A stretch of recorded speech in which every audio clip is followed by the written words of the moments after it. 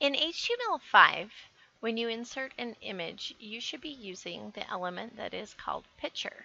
You can see that this is a block level element and that it opens and closes. For good coding practice, it's lined up. You can also see that this is contained within the header.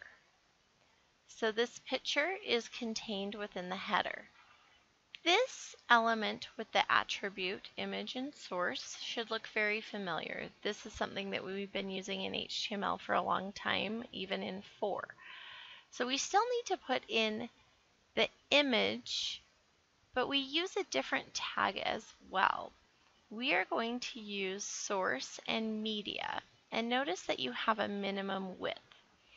This is so when the image displays on different devices, whether that's a phone or a laptop, when there's a certain amount of pixels on the device, it will display the image of the appropriate size. You should also set your image width to be responsive, which means that it will adjust based on the screen. But you should probably have multiple images in order to make this work as well. Because if you just use one large image and you're using it on your mobile device, then it still has to load all of the pixels that the large image for the computer screen need on your tiny device, and it will really bog down your website. I have the image that I'm going to use open in Photoshop. This image, the first thing that I do is I make sure that the image size is what I need. This is a really large image. So this is 883 pixels by 1237 pixels. Pixels is the unit of measurement that we use in web. This would take up most of the screen on a website. So it's really good, especially on a raster image that's made up of pixels, to start with a large file. But this file is way too big for what we want to use it for. This is going to be used as an icon on the screen. Because of that, for my large image, when I use this on my website, I'm going to set this to 300 pixels. Notice that these are constrained, and so it keeps the aspect ratio, but it makes it smaller. When it's smaller, you can see the size as far as space, and if we are much smaller, you can see on my screen that it displays much smaller. This will actually be our large image size. So I'm going to go File, Save As, and I'm going to go, I'm in my site root directory for this website. And here it says copy because it knows that the original file was larger. I always mark mine with large, and it's not a bad idea to put 300px so that you know it's 300 pixels. When you save your PNG, it asks if you want it to be interlaced. You want to say yes in web development because when it's interlaced, the image, the full image, will load on the page, but it will fade in because it will load like every 10th pixel, and it will just have a fade in effect on your screen. So whenever you save a PNG, which is one of the web images that works, you always save it as interlaced. Now notice that with this same file, I'm going to go File, Image size, and instead of 300, the next one I'm going to do will be 200. I'm going to say OK, and you can see that it changed. And I'll do File, Save As, and for this one, I'm going to do 200px. I save it, My settings are already ready, and I just click OK. I make my next image size, and I'm going to drop this down to 100. And I repeat the saving process.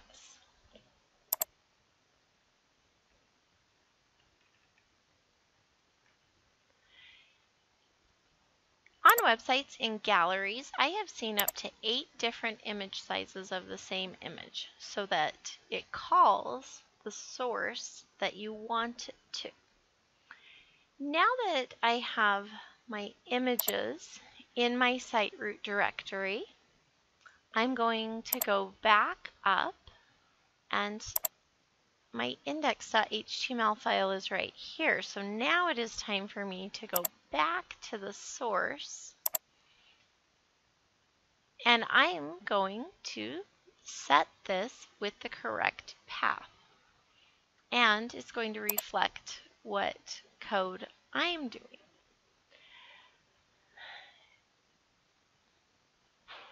What you want to do right here, since I already have the code ready, you'll have to code this on yours, is I am going to go from my index page into my image folder. And in my code, that means that I put images /. Then I am going to put the main image that I want to use. This was the original image that was almost the size of a computer screen, and that's really too big for my website. So the one I'm going to use is right here. And one of my things that I do, because I'm efficient, is if you go in to rename and you copy it, then you go back to your code and you paste it in, you never get the file name wrong. On your computer, you won't be able to see the file extension because the district doesn't allow that. I know this is a PNG, and I have to put the file extension. The alt tag is alternate text, and a screen reader for someone who is blind or visually impaired, this is the only thing they'll know about the image. And I'll put that this is the CSS3 logo. And the screen reader will be able to read that. I'm okay with the width to auto on this particular image because this image is just going to be a part of the page. It's not going to be like a header that should be set to 100% of a page. So the next thing that I need to do is decide when things display, and you'll need to code this source media into your code and your minimum width. And the first minimum width, you can see at the top here, is if the screen has a minimum width of 650 pixels, which image do you want it to display? And for the larger screen, because this is the minimum, I'm going to put in the largest image. For 465, which is probably more like a tablet, then over here, my little silly rename and copy, so I just did Control-C for copy, I will put this in here.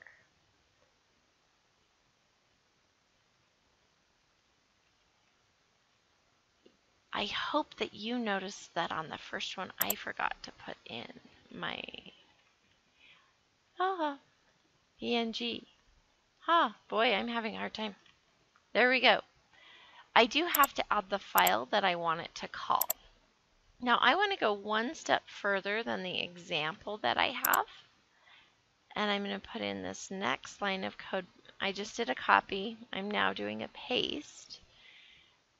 And now for this one, if the minimum width is 300,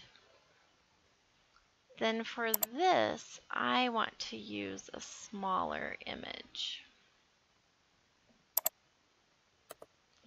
This is my favorite trick. I don't use it if the image name is really easy. But these ones are very descriptive, and it really will help me later to know what to do. Just a review of the code. Inside the header, we have the picture element. Oh, pretend you didn't see that. We have the picture element that opens and closes. Now, I have not only put in the image source, which is my largest image, but I have also given it instructions based on the minimum width of the device. A reminder that the viewport meta tag allows your website to detect what device that is being used. Without that detection, this source with the media and the sizes and the different images will not work. Your code can be on the page, but it won't change based on your device.